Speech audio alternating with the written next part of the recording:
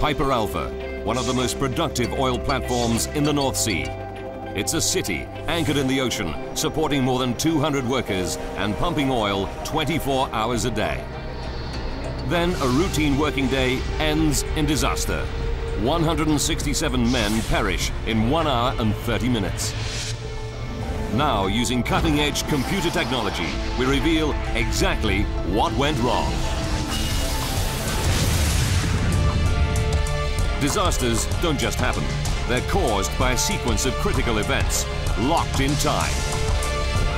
Unravel the fateful decisions in those final seconds from disaster.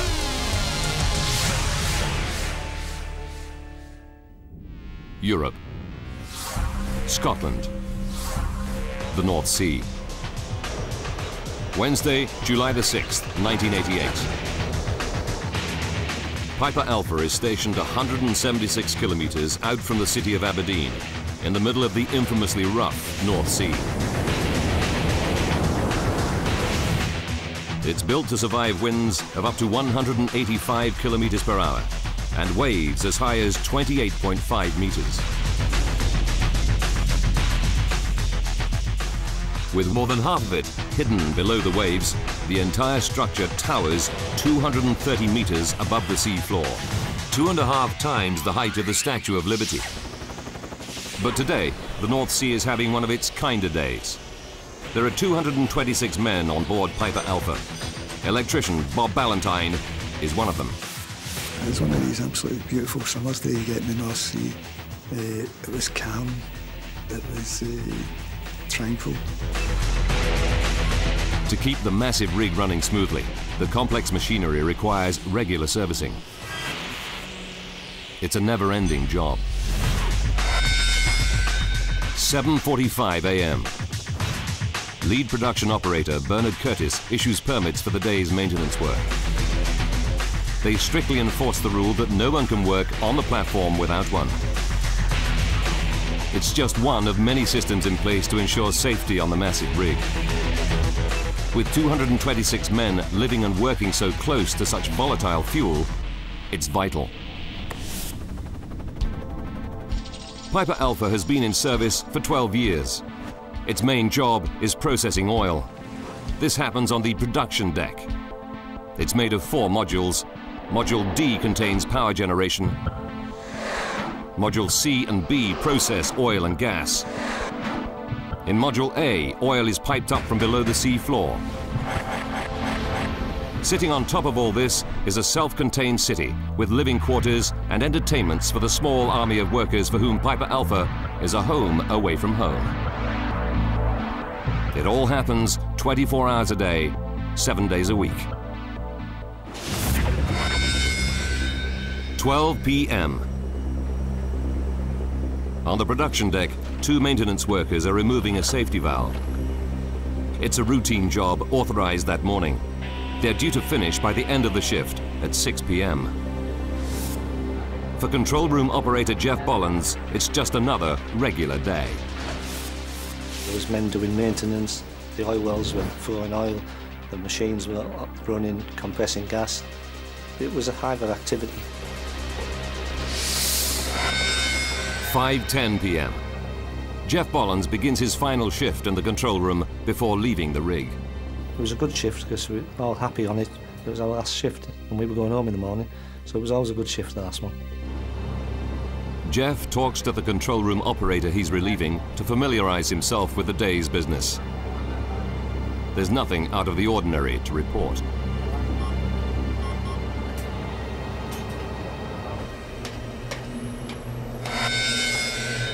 "6 p.m. The day shift ends. But on the production deck, work on the safety valve isn't finished. Replacing it will have to wait until morning. It's not a problem. The pump it's connected to is shut down. There are now 62 men running Piper Alpha on the night shift. The other 164 are off duty, eating, relaxing, or sleeping in their living quarters.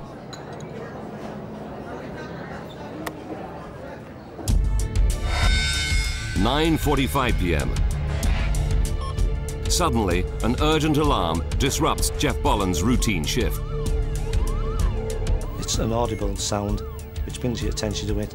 You locate then on a visual basis what's happened, and what we call the condensate pump had tripped.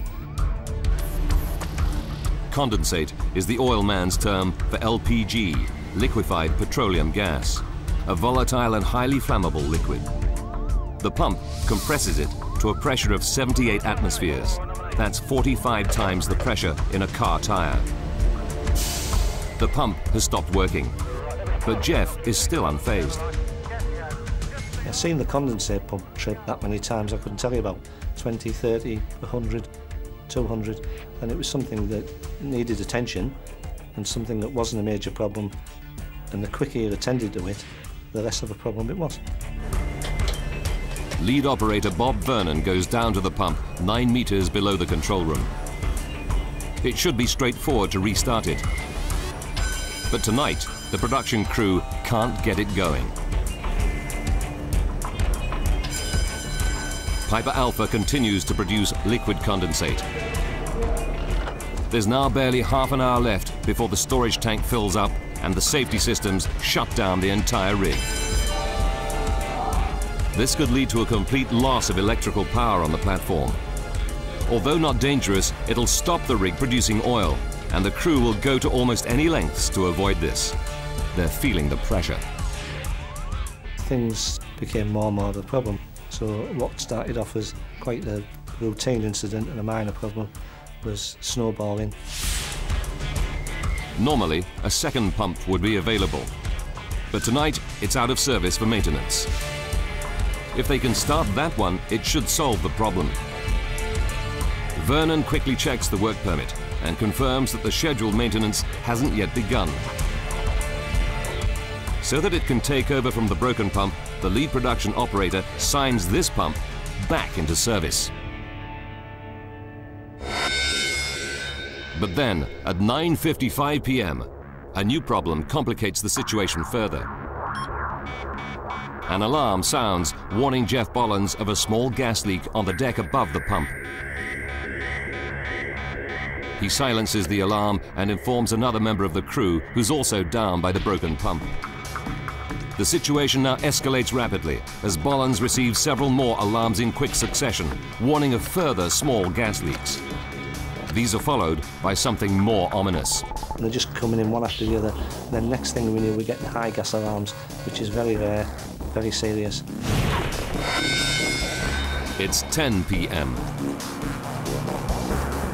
Captain Michael Clegg is aboard the maintenance ship Lowland Cavalier, stationed just 25 meters from the southwest leg of Piper Alpha.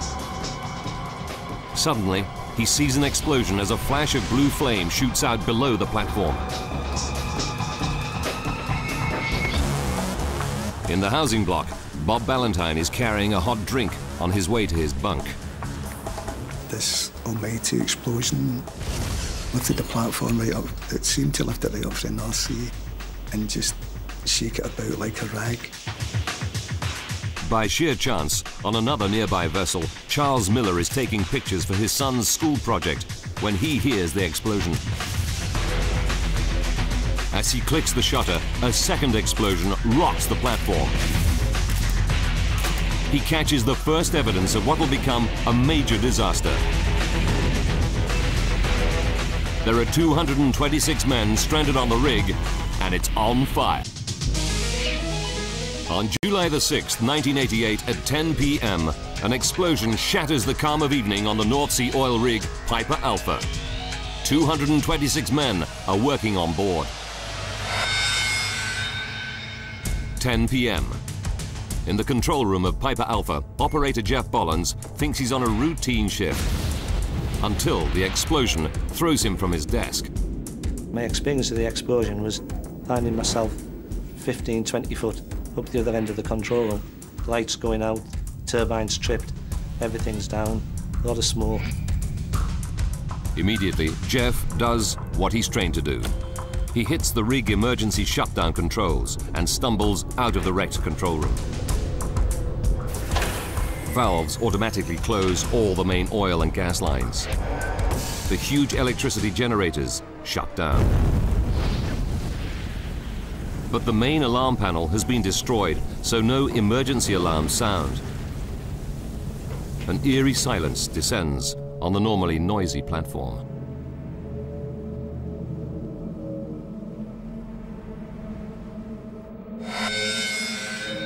(10:05 p.m.) This amateur home movie, shot from a nearby ship, shows Piper Alpha just after the first explosions. On the blazing platform, Jeff Bollins and 20 of his colleagues are surrounded by flames and smoke. They're trapped 29 meters above the waves. They need to think fast. And there was nowhere to go except downwards. One of the lads found a rope which he tied to the handrail, and we started climbing down the rope. They scrambled down to a deck just 6 meters above the water and jumped into the sea. A safety boat is always close to the rig, and tonight other ships are also nearby, laying undersea pipes. They all launch small rescue craft to pick up survivors. Within 5 minutes, Jeff and his colleagues are plucked from the water. They are some of the lucky ones. 10:20 p.m. Piper Alpha is shaken by a second colossal explosion, captured on this video. A large section of the rig is engulfed by a roaring fireball. Jeff Bollins sees it all from the rescue boat. The heat was just intense, even though we were maybe 100 yards away. The platforms just looking like the kind of things you see in a disaster movie. About 100 men have gathered in the canteen. It's one of the main emergency meeting points because it's close to the helicopter landing deck. But they don't know that the heli deck is already engulfed by smoke and flames. A helicopter rescue is impossible. Smoke begins to creep in. The trapped workers now fear for their lives. Somebody had shouted out that they were afraid, and I heard the boys coming back and say, "You're afraid, everybody's afraid." The evacuation plan calls for them to wait in the canteen for rescue, but it doesn't come. As the situation worsens, rigger Jim McDonald decides to make a run for it. But others trapped with him cling to the belief that help will arrive. I said, well, I'm going to try and get off myself. And I said, if you make it, fair enough. I says, but I'm going to try it. Jim's had 12 years' experience on Piper Alpha. He thinks there's an escape route through the laundry room. Went into the laundry, but when I got into the laundry, I wasn't in the laundry. I was in somebody's room. I said, oh, Jesus God. I just sat in the corner of the corridor in the corner. Disoriented by the thick smoke, Jim McDonald is lost. And every moment he sits there, the odds against him grow.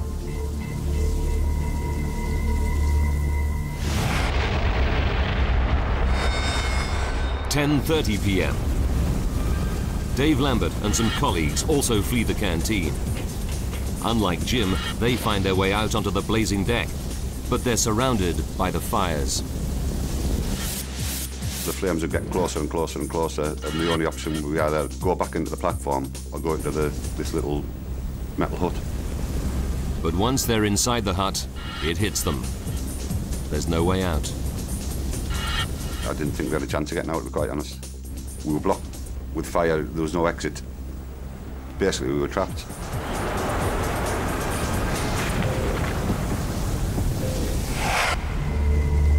In the living quarters, Jim McDonald comes to the growing realization that he's one deck higher up than he should be. He makes one last effort to find the escape route through the laundry.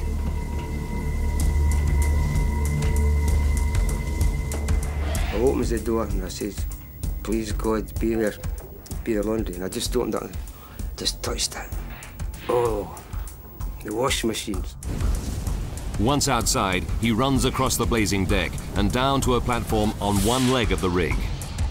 He jumps 21 meters into the bitter cold North Sea. So I went in. When I hit the water, I went right down, and it was a great feeling it was. Very, very quiet. and very, very still. And then all of a sudden I just shot back up. Jim grabs onto the leg of the rig until a fast rescue craft picks him up. The tears would run down my nose. And this young lad, he said, "Oh, you didn't have to cry, you mister." He says, "You're safe." I says, "I'm just crying with happiness." I was that happy, you know.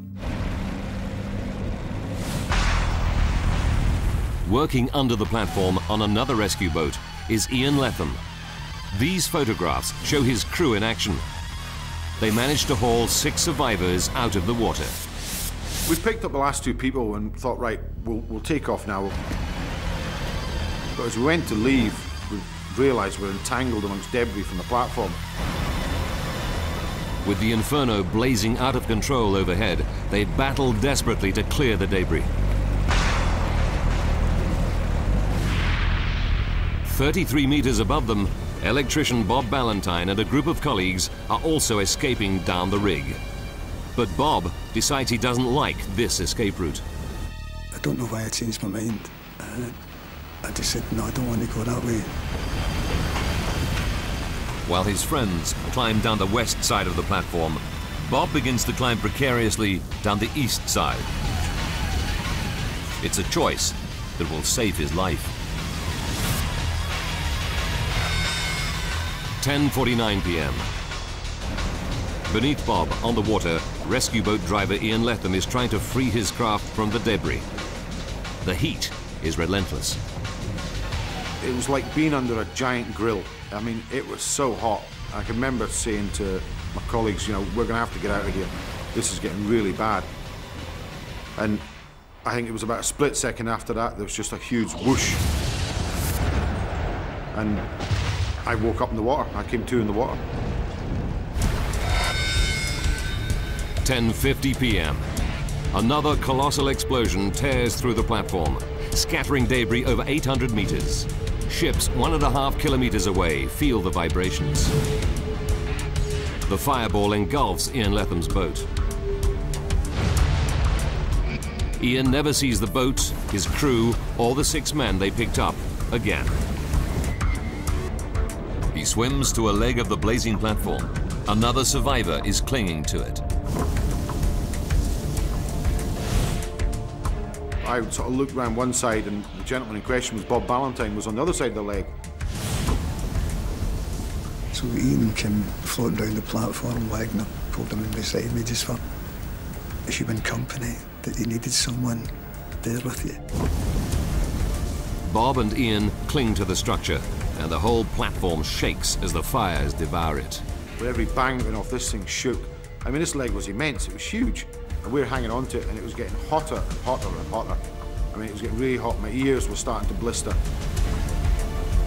Bob and Ian leap into the sea. With the last of their strength, they swim to a nearby ship, and the crew haul them out. They're suffering from burns and exhaustion.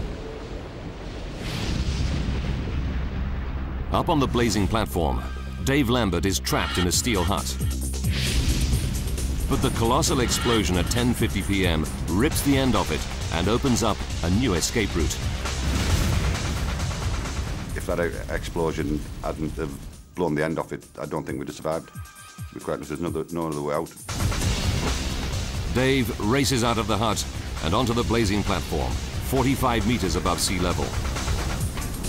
As he reaches the guardrail, another explosion blows him over the edge and into the sea. Amazingly, he survives the fall and can see the rescue boats. But totally exhausted from his ordeal, he can't reach them. I had no energy left. And I got to the stage of thinking, oh, God, don't let me get this far and drown. But Dave's incredible luck holds out. At the last moment, a rescue boat spots him and hauls him from the water. As the last survivors are picked up, Piper Alpha begins to collapse. 11:20 p.m. Another violent explosion shakes the platform. Piper Alpha is now in its death throes. One of the cranes collapses. Then the drilling derrick. the whole platform begins to tilt to the east. The main living area containing the canteen where the workers gathered to be rescued tips to the north and slips below the waves. There'll be no rescue. The rest of the platform follows it into the North Sea. By 12:45 a.m., the 20,000-ton Piper Alpha platform is gone. This tiny piece, part of a section called Module A, is all that remains. There were 226 men on Piper Alpha. 167, including 2 rescue workers, die. The tragedy takes everyone by surprise. North Sea oil is the pride of Britain. The country earns huge profits from it. No offshore platform has ever been lost before, anywhere. Suddenly, oil rig workers worldwide can sense a new threat. The Piper Alpha disaster takes just 1 hour and 30 minutes. Now, by rewinding events and going deep into the investigation, we can discover what truly happened. What started the catastrophic chain of events? And how had this massive rig that had operated reliably for 12 years become an inferno? Advanced computer simulation will take us where no camera can go, into the heart of the disaster zone. When the UK government launches one of its biggest ever inquiries, Senior Judge Lord Cullen brings in 89 expert advisors to analyse every second of the disaster.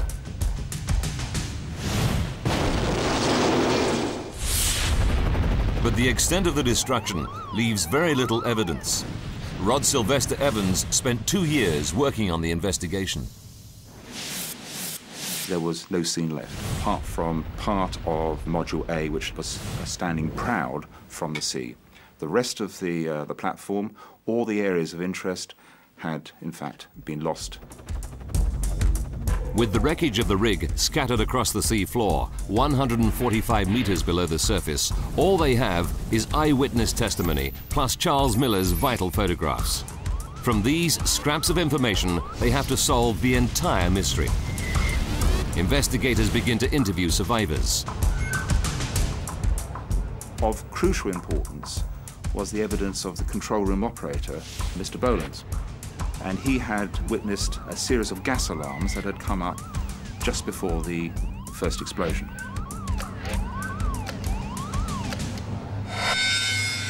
One hour, 35 minutes to disaster.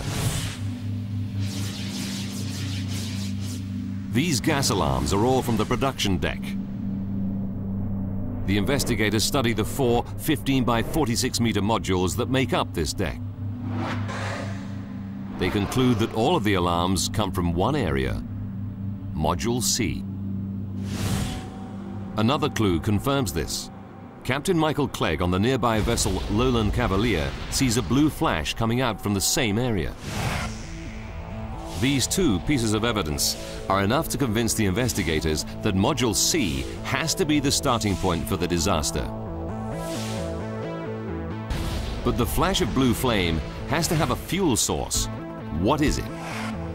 Piper Alpha produces 3 highly flammable products: natural gas, liquefied petroleum gas or LPG known as condensate, and crude oil.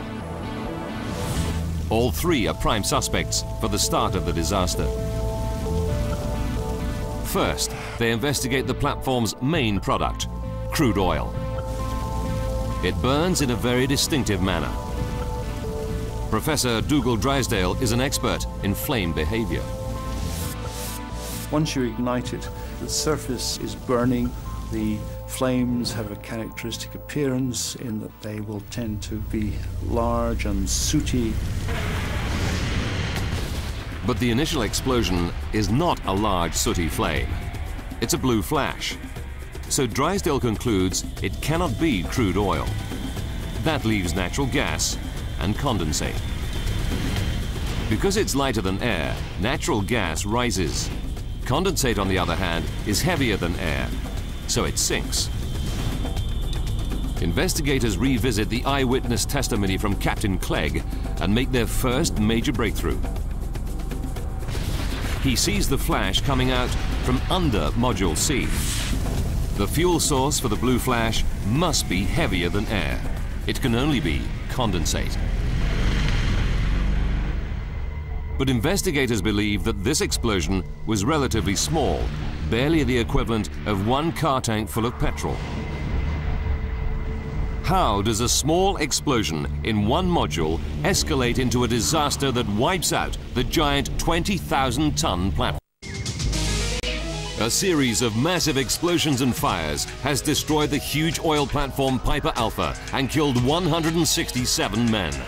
It's a devastating tragedy with worldwide repercussions for the oil industry. Using advanced computer graphics based on the official report, we go deep into the investigation to uncover the chain of events, second by second. Investigators believe that the disaster starts with a small explosion of condensate or liquefied petroleum gas.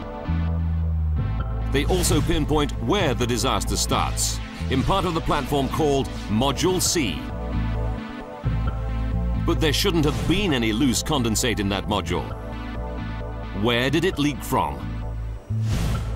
To get at the answers, investigators turn their attention to the gas alarms Jeff Bollins observed in the control room immediately before the explosion.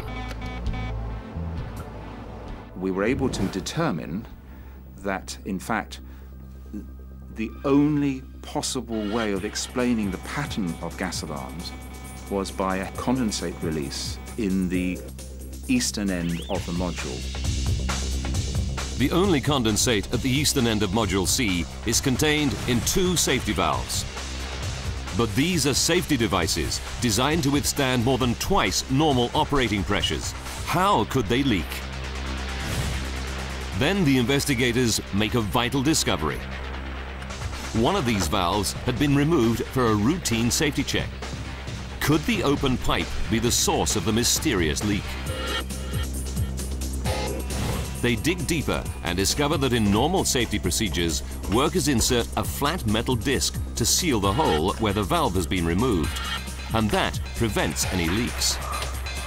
If the hole was sealed, condensate could not have come from there. But they remain convinced that the safety valve is the prime suspect. To check their theories, they conduct a series of tests on an identical metal disc, tightening its bolts by varying amounts. This video from the inquiry shows the actual tests. The test results show that the sealing disc could leak if workers tighten the bolts without a wrench, leaving them just finger tight. As if the bolts were done fairly loosely, you would look done up when you looked at it, but there was a gap. This is a vital breakthrough. Investigators now believe that a leak from a loosely fitted metal disc is the starting point for the entire catastrophe. But there's a problem with this theory. The valve in question was undergoing maintenance. There should have been no condensate in that pipe. Solving this mystery becomes the new focus for the investigators. Using plans of the rig, they trace the pipe down to a different deck, where it connects to a pump. But they know this pump was out of service for maintenance. It should have had no condensate in it.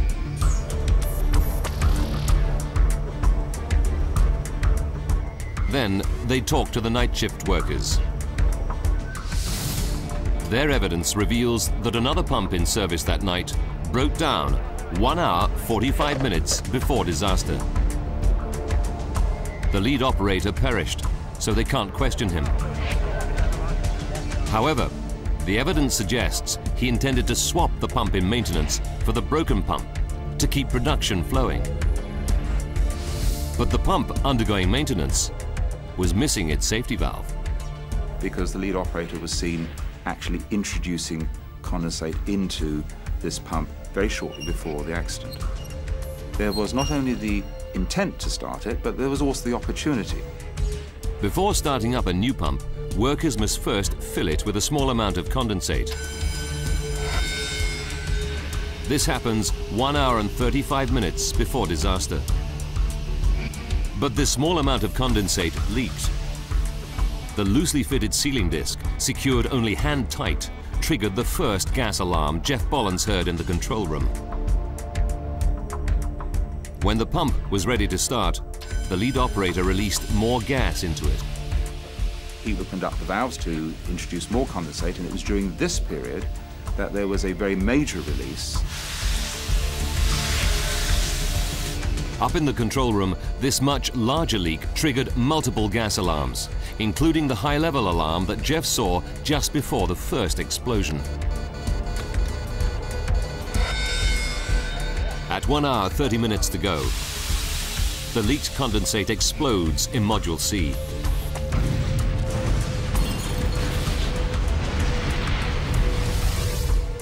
Investigators are zeroing in on the chain of events, but there's a break in the link.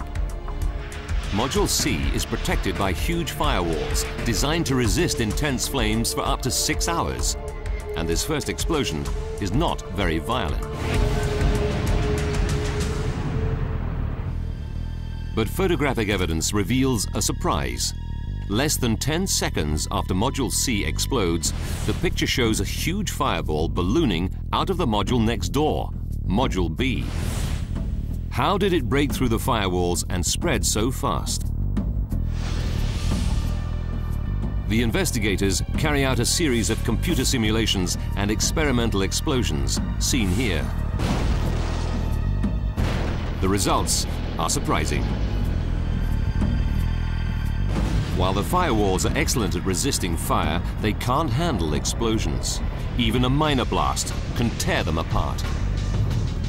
The firewalls are made up of 2.5 by 1.5 meter fireproof panels bolted together. The first explosion breaks up the firewall, launching the panels around Module B like unguided missiles. Each panel was equivalent to driving a 1-ton car at 24 miles an hour into the pipework. Investigators believe that these flying panels rupture a relatively lightweight condensate pipe in Module B. That condensate fueled the fireball seen in the photograph. But this fireball lasted only a few seconds. It may look big, but the investigators don't believe it was lethal enough to destroy Piper Alpha.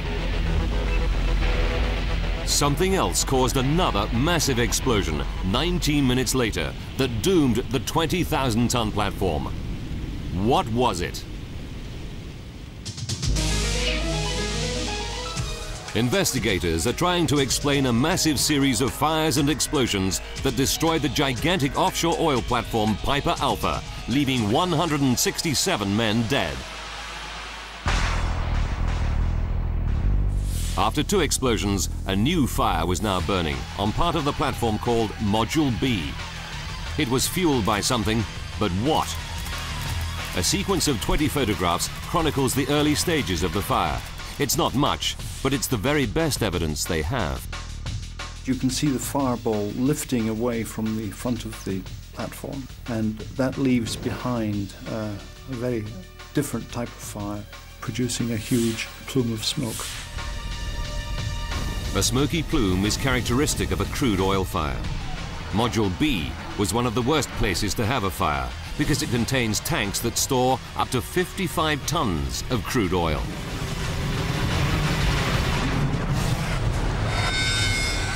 With 1 hour, 10 minutes left, the situation escalates. A colossal explosion shakes the rig. It creates an inferno that rages on the underside of the platform. But this new fire is not in Module B, where the first oil fire is burning. It's below it. How did it get down through the deck? Once again, investigators search for clues in the pictures taken just after the fireball. If you look at the photographs, it's clear that there is a fire below Module B. They realize this can only mean one thing. Flaming crude oil is running downwards to fuel this fire. they're certain that it drips onto an area where the rig's divers prepare for work. But this area is covered by grates. The burning oil should drip straight through the holes and into the sea. Instead, it settles there, forming a large fire. Again, investigators are stuck. Then they discover a vital clue. The divers have placed rubber matting over these gratings. When they were diving, they didn't want to, with bare feet, step on very sharp grating. And unfortunately, above this area was the high-pressure connecting line to Tartan. Tartan is another oil rig close to Piper Alpha. This pipeline carries high-pressure gas to it. Investigators now believe this oil forms a burning puddle on the rubber matting directly under the pipe, containing gas pressurized to more than 120 atmospheres, 70 times the pressure in a car tire. Without this rubber matting, the fire might have been contained, the whole catastrophe prevented. But with it, the pipe heats up quickly, weakening the metal. Intense heat, weak metal, high-pressure gas. The next event is inevitable. And when it burst, there was somewhere between 15 and 30 tons of high-pressure gas ejected almost instantaneously, and that is what is seen in this huge fireball, 150 meters in diameter, completely engulfing the whole of the platform. Gas pours out of the burst high-pressure pipeline at the rate of ½ ton per second. Equivalent to nearly the entire domestic consumption of gas in the UK. It continues to do so for a further hour. The failure of the high-pressure gas pipeline changes everything. There was no way back. It's really melting the center out of the platform.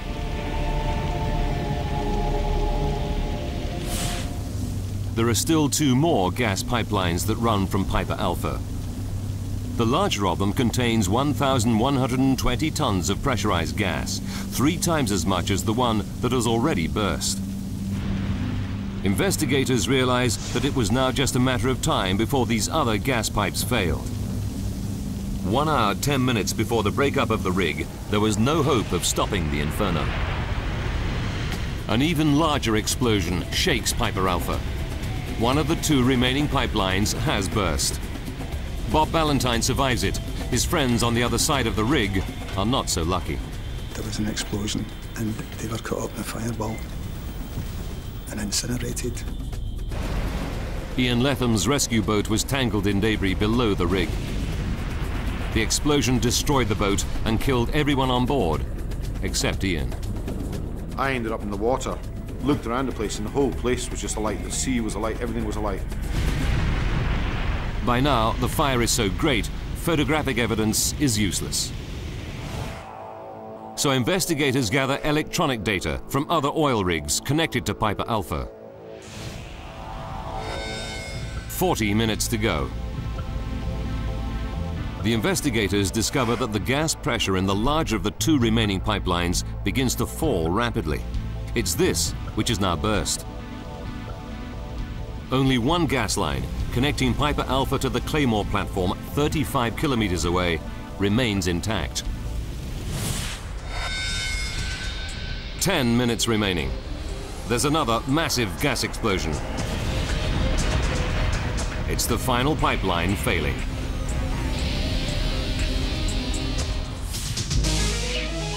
One hour and 30 minutes after the chain of events begins, the disaster claims its final victims.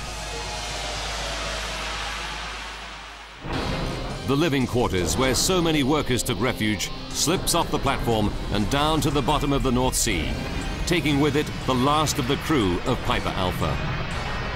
1 hour after the housing block collapses, there's nothing left of Piper Alpha except for the burnt-out wreckage of Module A. From tiny scraps of evidence, the investigators have managed to piece together a coherent explanation of the catastrophe. But there is still one more shocking revelation, a final link in the chain involving not failed technology, but simple paperwork. The gigantic oil and gas platform, Piper Alpha, has been destroyed. Second by second, investigators are lining up the pieces. The deadly sequence begins at 9:45 p.m. when workers attempt to start a pump with a critical safety valve missing. What investigators don't understand is why the workers started the pump in this unsafe condition. The permit to work, or PTW, is designed to alert everyone to maintenance work that is underway to prevent just this kind of accident. When investigators analyze the PTWs, they discover that a permit was issued for routine maintenance on one of the pumps at 7:45 a.m. They believe that a separate permit was issued later on for work on its safety valve. But the permits that would prove this theory lie buried in the sunken remains of Piper Alpha, 145 meters beneath the surface of the sea. Then, 3 months after the accident, salvage teams raised 2 blocks of living quarters from the sea floor. 81 bodies are recovered and laid to rest. And the investigators are then able to hunt inside for further clues. They find a mass of waterlogged paperwork. Astonishingly, after a raging fire and 3 months at the bottom of the sea, this paperwork yields critical evidence. And lo and behold, yes, there was a copy of the actual permit to work. And it was a huge buzz because we had heard that one was probably issued, but we weren't sure. And here it was, we actually had the actual copy. This is the original permit, recovered from the bottom of the North Sea.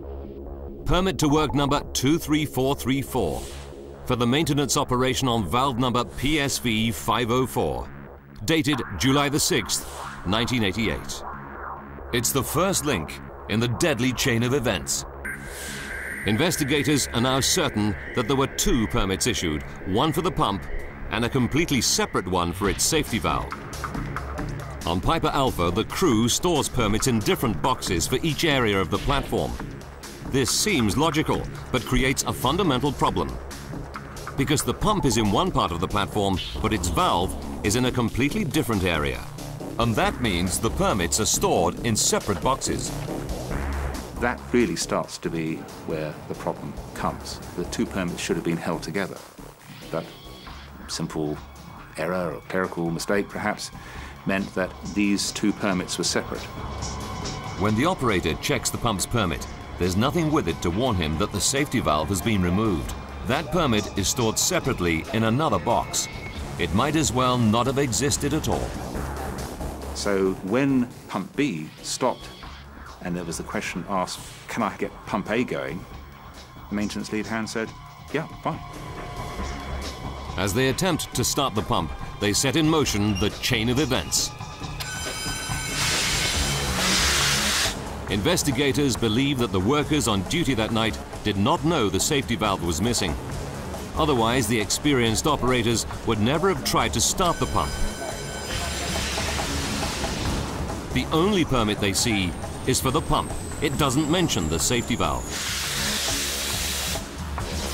At the heart of this tragedy, behind the raging fires, the explosions, the collapse of the 20,000-ton rig, and the loss of 167 lives, behind the entire catastrophe lies a flawed system of permits to work.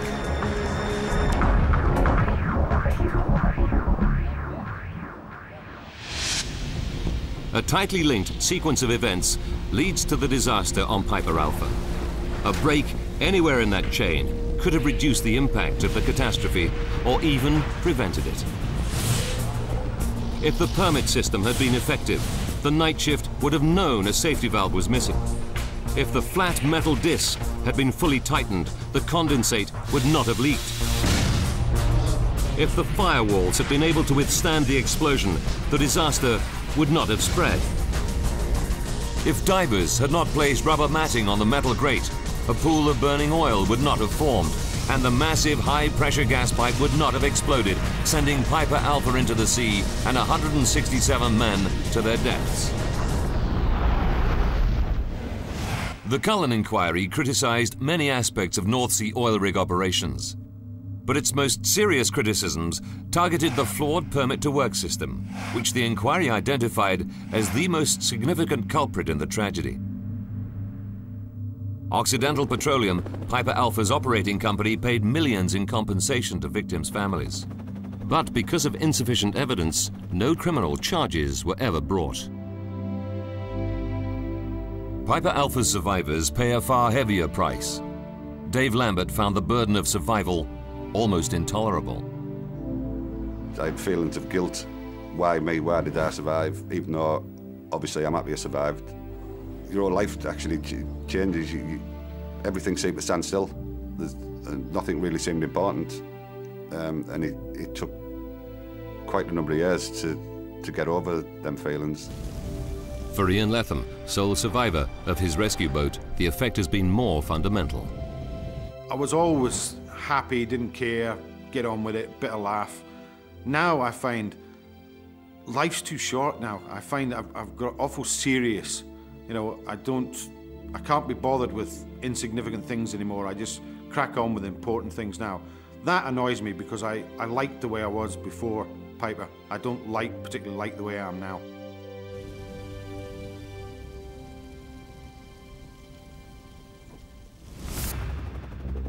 The Cullen Report recommended massive changes to almost every aspect of the way that British offshore operations are carried out.